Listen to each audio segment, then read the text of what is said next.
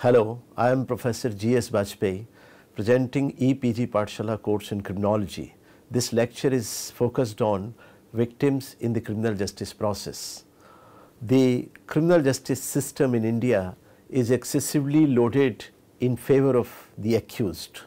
The main principle on which the legal system is based is to let 99% get away free than to have even one innocent person punished. The tenet, while preventing injustice to one innocent, denies justice to 99 victims of crime. Right of offenders are statutorily protected. For instance, the offender has a constitutional right to be informed of ground of arrest and has the right to consult and to be defended by a legal practitioner of his choice. During the trial, the benefit of doubt always goes to the accused, and the victim, in spite of having suffered victimization, remains neglected. The victim does not play an active role in influencing the process of decision making in the criminal justice system. In the course of crime investigation, victims are merely treated as a source of information, enabling the police to arrest the culprit or to collect evidence. In the court, the role of victim is that of a witness for the prosecution. Resultantly, his suffering as victim seldom attract attention. On the contrary, the offender has many rights and privileges during the entire process of criminal justice, both before and even after his conviction. Victimological discourse and activism is gradually now shaping in India.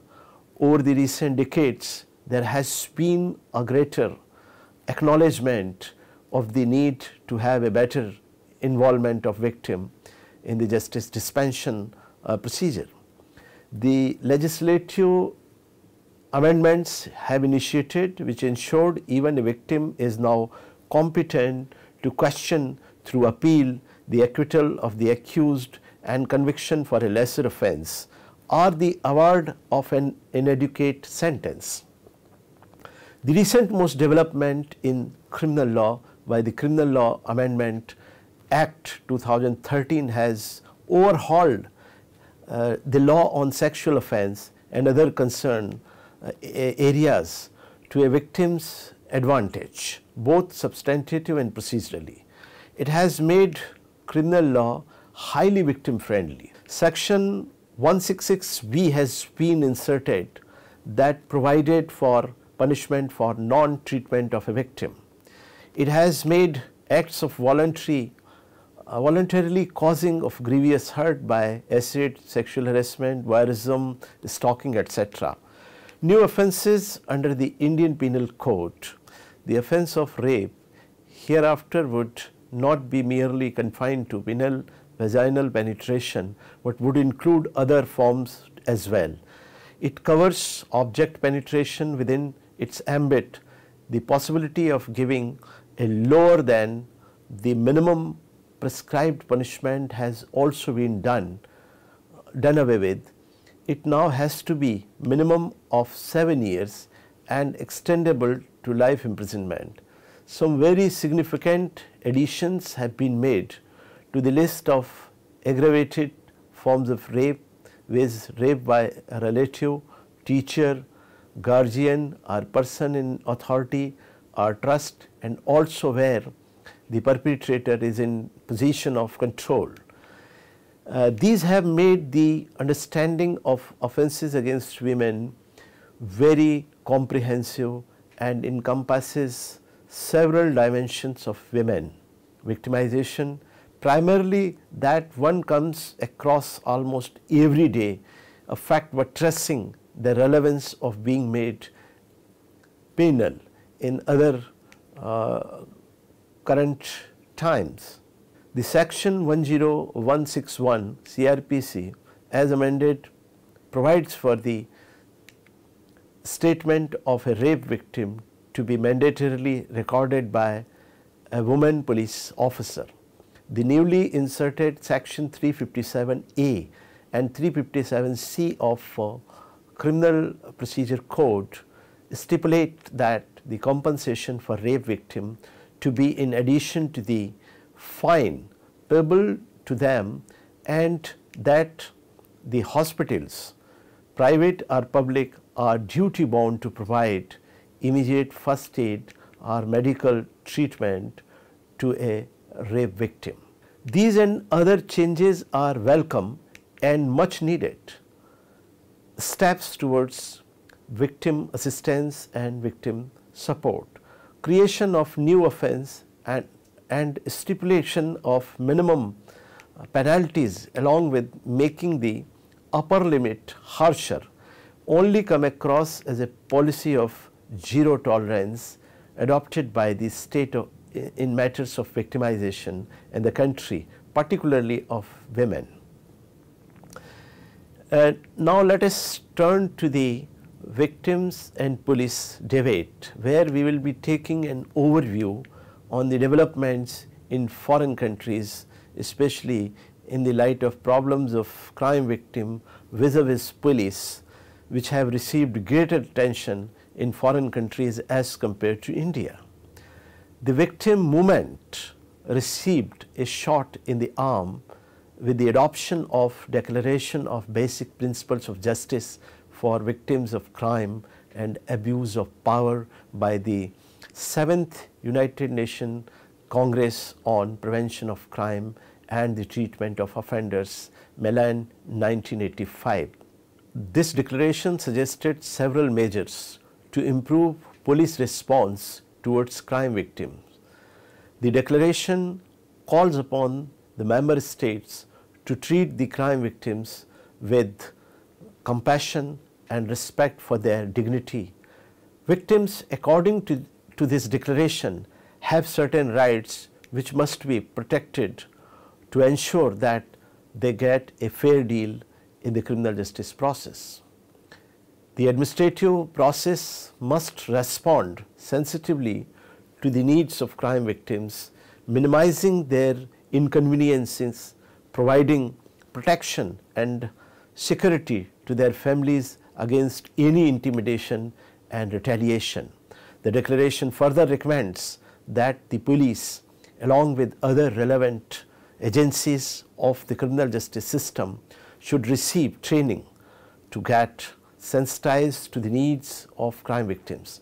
This declaration expects the member states to inform victims about the likely sources of victimization risk.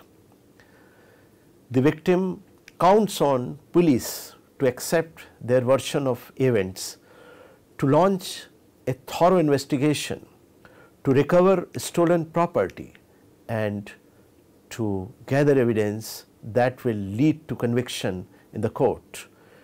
It causes disappointment to the victim if the police do not initiate investigation in time, disbelieves the accusations made by the victim, and fail to make arrests and to recover stolen property. From the victim's viewpoint, the police have successfully achieved their objective when they take a suspect into custody and charge him with the crime. Often this chance or often this clearance rate is used to evaluate the performance of police, and therefore the victims and police interaction becomes very important. Now let us look at another aspect when we are talking about the victim's position in the criminal justice system. I think it would be pertinent to look at the victims vis-a-vis trial, because many issues relating to crime victims relate to their experiences during the trial process in the court. Now let us turn to look at this experience that the victim gains in their interaction with the court. The victim has not been guaranteed any legal rights and privileges as far as the stage of adjudication is concerned. The status of victims, therefore, in the trial process remains what we call that he becomes or she becomes the item of evidence or a non-person, which Shapland says. The victims being witness to a crime is treated as source of evidence merely. The problem which the victim had to face is harassment and inconveniences of all kind to which they are subjected during the trial process, and generally there is a lack of concern which is shown towards them, which also make them experience some sort of secondary victimization. Now, secondary victimization is something which is extremely crucial from the viewpoint of the victim's interaction with the court and the functionaries in the court. This has been identified as to be something very, very important in recent victimological research, and therefore I wish to underline that while any discussion is held on this subject, we can always scrutinize the victim's experiences in terms of their exposure to secondary victimization, which is considered to be highly unnecessary and avoidable. Now, let us look at another issue which deals with the interaction of the victim with the prosecution agencies. As we all know that the victim's case is represented by the state, where prosecution is appointed to look after the victim's case in the court, and the conditions relating to the prosecution in India are highly critical, as most of the failure in cases are attributed to the failure of prosecution. Now, let us look at what kind of inconveniences are experienced by the victim vis-a-vis prosecution. We all know that the prosecution takes up the case of victim on behalf of the state. The emphasis of prosecution is never on the personal concerns and problems of crime victims. This is something highly critical, because prosecution is the functionaries in the state, one of the functionaries in the state. So, they are representing merely the case of the victim in that capacity. So, sometimes it is alleged that the prosecution is not representing the victim in true spirit. The prosecution is committed to achieving the successful prosecution, resulting in conviction of the offender. Contrary to the Indian conditions, the role of prosecution in some foreign countries like the USA is highly favorably inclined towards crime victim. Now, here in this segment, we wish to take a view what is happening in other countries as far as the role of prosecution is concerned. As we have just seen that in the US, the prosecution is entrusted with a clear mandate to effectively represent the interest of the victim.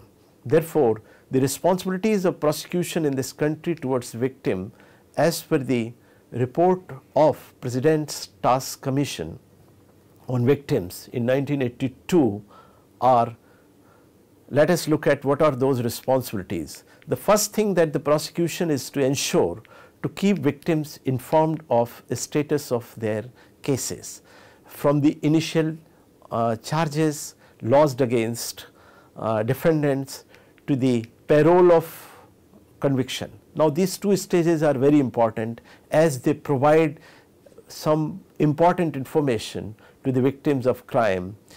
And again, we can look at to bring to the attention of appropriate authorities the victim's view on question of bail, negotiated plea, dismissed cases and dropped charges, sentences and restitution. Now, these stages are highly critical from the viewpoint of victim, as victim is supposed to know as to what is happening to the accused in terms of granting probation, granting bail and all these things. Now, in the same vein, we can look at the prosecution is also charged with the responsibility to protect the victims from harassment, threats, injuries and other forms of intimidation and retaliation. This is often seen in India also, that in some important cases which are highly crucial cases where the victim is likely to receive threat, intimidation and even retaliation. Now, there is no expressed arrangement in this country to protect crime victims in these situations, whereas we see in this document and on this slide that some clear arrangements have been made in the US to protect the victims against these situations. Also, to reserve cases as quickly as possible. This is in fact to resolve cases as quickly as possible without unnecessary delays. Now, also to help victims avoid needless waste of their time and money by notifying them of court experiences and schedule changes. Now, this saves the victim from unnecessary delay waiting in terms of knowing their turn to appear in the court. Similarly, to assist victims in getting back stolen property recovered by the police. Now, let us look at how the victim looks at the defense lawyer, because defense lawyer is charged with the responsibility of presenting the case of the accused in the court. How this process affects the victim, that is the main objective in this section. So, victim and defense lawyers are regarded as natural enemies. They are natural adversaries within the adversary system of criminal justice. And the victim, in the present study, we have seen that the victim is often in the conflict with the defense lawyer on two very important matters.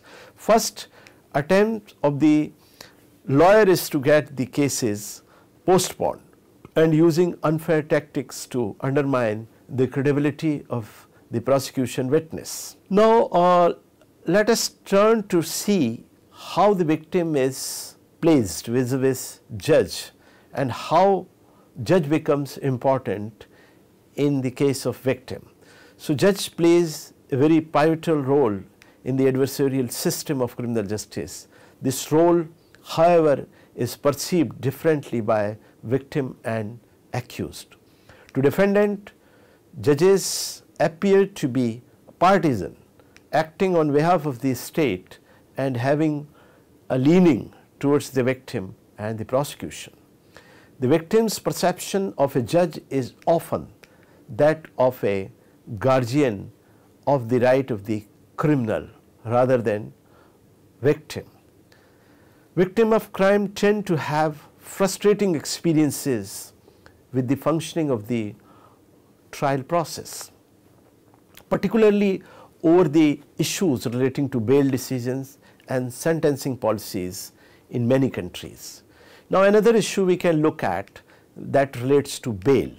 Indiscriminate grant of bail even in heinous and non-bailable offences cause a serious concern to many. More often than not, victims selected for this study expressed some apprehension of being harmed or threatened by the culprit released on bail. We can also look at how sentencing takes place in different countries and what are the important concerns of crime victims in this process.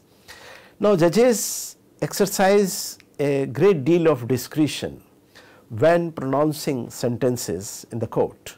Variations are often noticed in the severity of punishment which is meted out in comparable cases. This causes dissatisfaction or a feeling of frustration amongst victims, particularly when lenient punishment is given to the accused in their cases. Now, any discussion on victims and criminal justice interaction would naturally entail what does it mean by victims and how the definition of victim is provided in the law. The definition of victim is provided in section 2AA of the CRPC, which was amended in 2008, and this definition says victim as a person who has suffered any loss or injury caused by reason of the act or omission for which the accused person has been charged. Bolstered up it has bolstered up the assurance that in the provision to follow the term victim would figure. In the international regime, while defining the victim, the term victim, the UN Declaration on Basic Principle of Justice for Victims of Crime and Abuse of Power spells out the harm suffered by the victim as including physical, mental injury, emotional suffering, economic loss or substantial impairment of their fundamental rights. So, the reporting and investigation right of access to justice is something that I wish to bring at this stage, where we will discuss that how the victim finds himself or herself in this situation. So, ordinarily a victim of crime has two courses open to him or her while intending to put the criminal justice process into motion. So, a first information report could be lodged before the police if the offence being a complaint of is cognizable one, or a complaint could be moved before the competent judicial magistrate.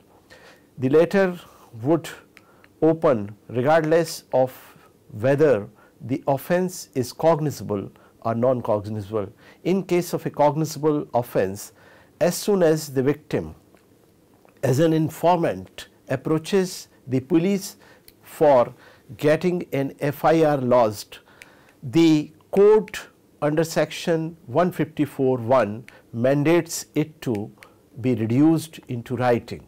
The victim is not rudderless in the eventuality of any blatant refusal on the part of the officer to act upon the information he or she has adduced.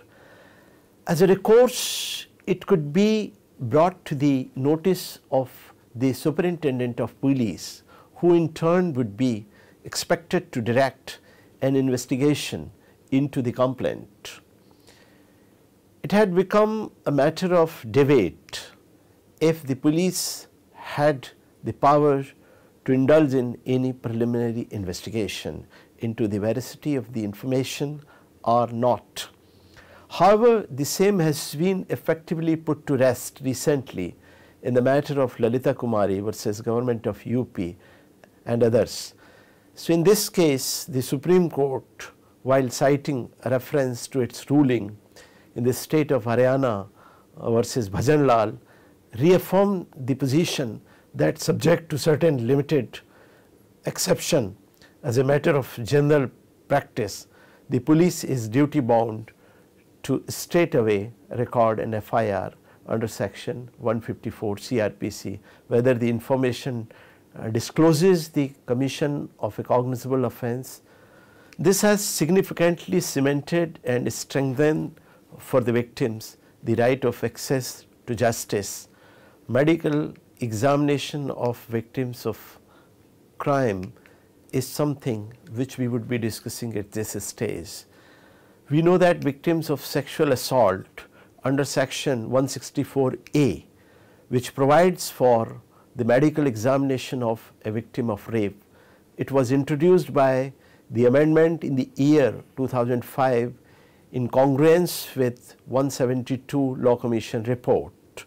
The recommendatory efforts find their root in the Supreme Court's directive in Sakshi versus Union of India to the fact that the Law Commission was to consider the feasibility of the recommendations that were being put forth by the petitioner organization.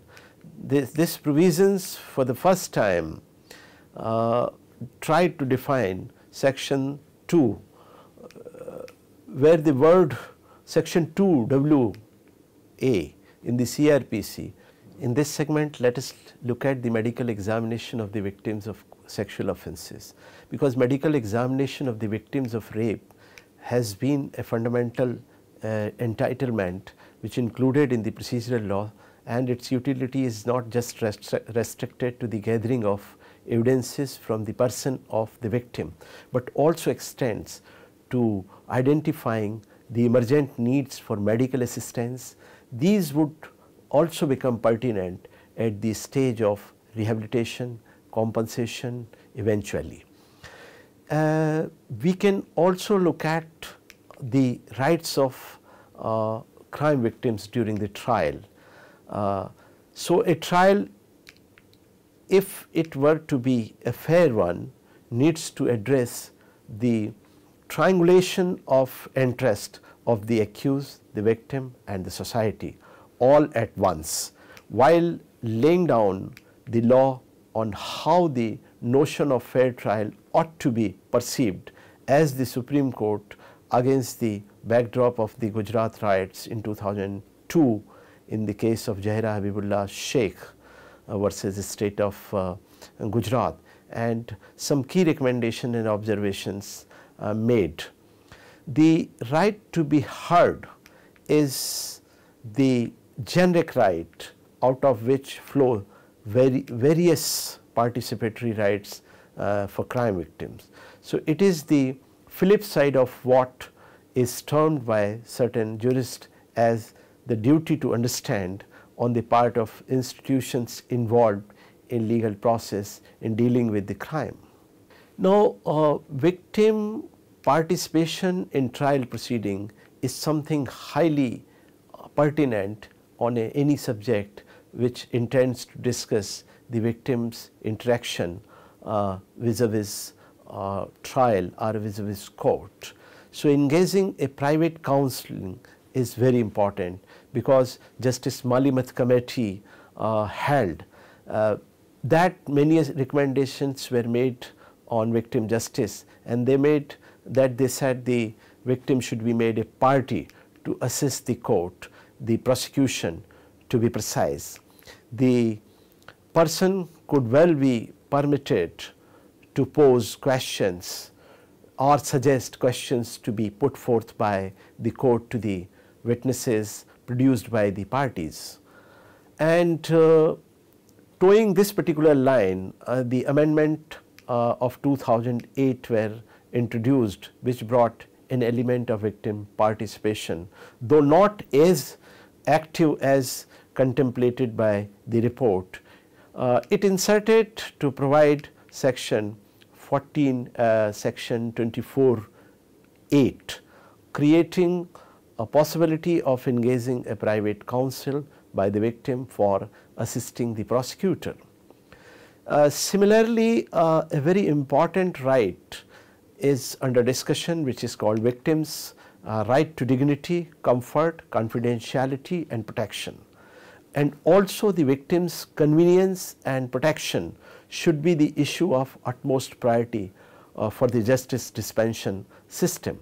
The victims are entitled to testify as prosecution witness. However, they often bear intimidation tactics by the offenders, which tend to deter them from disposing freely and truthfully.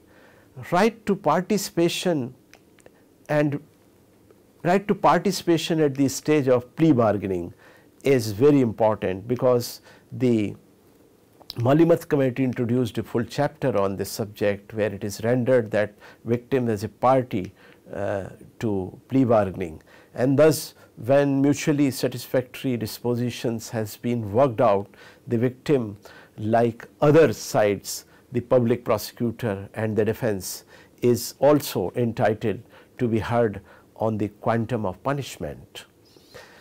Victim's role in compounding of offense is something very, very important, because it brings both the parties together, and it is on the prosecution to facilitate the victim participation at this stage. Primarily, we see crime as a wrong against the state and the society, yet they take very private and personal overtones in some offences which are mostly non-cognizable.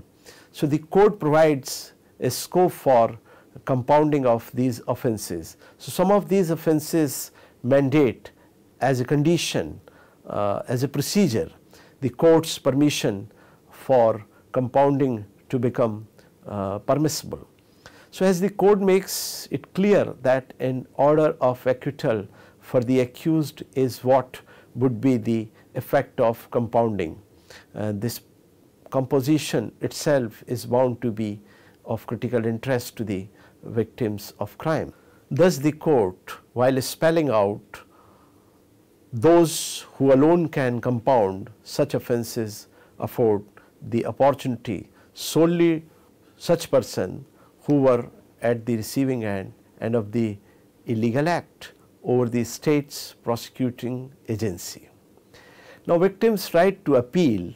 The Malimath Committee in its report had recommended vehemently that the victim shall have a right to prefer an appeal against any adverse order from what initially were extremely slow, hesitant baby steps in the process of bringing the victim in as recognizable entity in the entire procedure. A giant leap was taken when the section 372 was inserted by the amendment of 2008.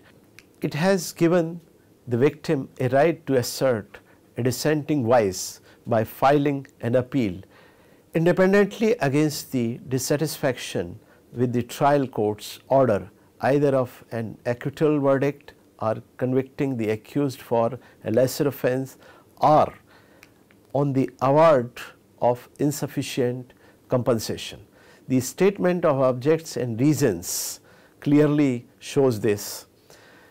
In the conclusion, it can be said that it is pertinent to mention that it is not to be forgotten that it is the victim who is the real sufferer and not the accused. However, it is the accused who is given privileges. The object is not to take away the privileges from the accused, but to provide privileges to the victim who suffer at the hands of the accused. Thank you.